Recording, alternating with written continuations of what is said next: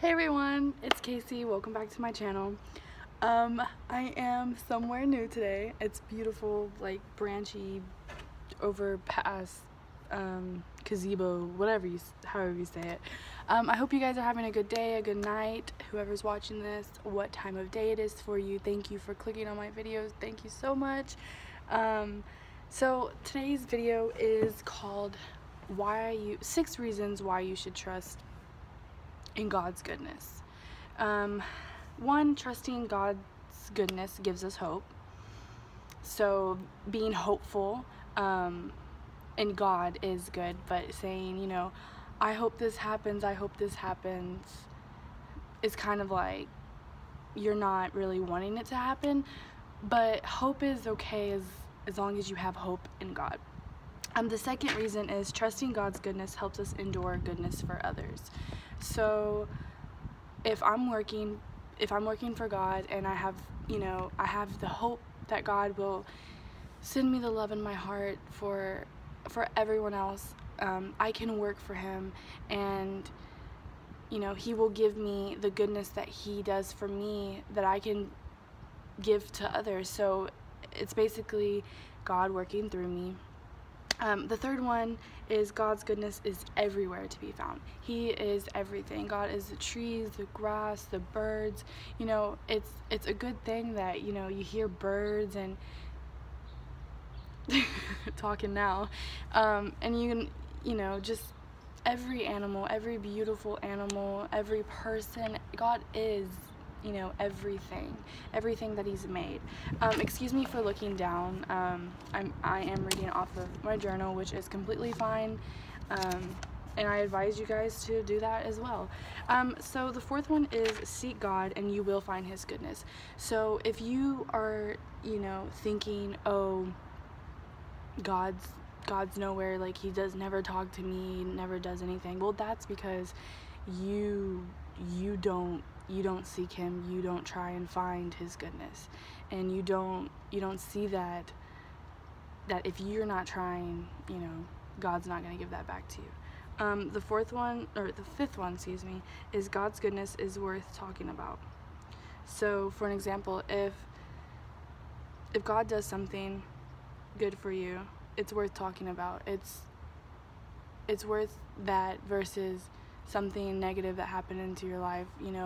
Why would you want to talk about something negative that happened when you can talk about all the goodness that God has given to you and will still give to you? And another thing that it's not on the reasons, but I want to say that if you thank God for everything He's done and everything that He will do, it will boost your goodness from Him on a level from here to here. So number 6 is God's good to those who wait. So not saying that you wait and just sit there with your arms like this and expect God to do whatever He does. You have to love God, and you have to be with God, and you have to follow your heart, and you have to allow God to be inside of you. And the whole God does things for people who wait is more of patience. Have patience with God.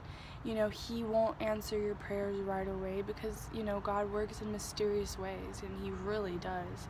That doesn't mean that He doesn't care. It doesn't mean that He has a waiting list and He bumped you to the end because He doesn't have time for your prayer. He hears your prayer, and He's the one who decides if it's time to answer that or not. All you have to do is trust in Him and have faith that He will do what He will for you, and that He will guide you and lead you into the right direction. You just have to follow your heart and make sure that God is in your heart, because if you have a heart full of negativity and a heart full of very toxic and all these bad entities that you won't release, then it's a little hard for you to hear the things that God wants you to do. So I advise you to just trust in Him, and it's simple as that.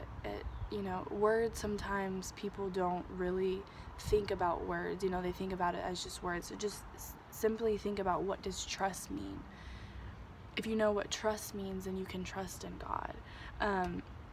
That's all the 6 steps that I wrote down that I felt was in need for God's goodness, to trust in his goodness. Excuse the lighting. It's good, but it's pretty bright. Thank you, God. I just, you know, every day it gets better for me. You know, I was recently very being a very toxic person, and then just breathing and thinking about God and just allowing him to talk to me every day, every second. He begins to work, and he really does, honestly. And I've seen that from coming out of church and being religious, and, you know, letting go of religion and becoming more spiritual. But that is all that I have for this video. I hope you guys have a wonderful day, and if you like to see more, then you can like and subscribe, maybe comment, whatever you feel. I hope you guys have a blessed day. Peace.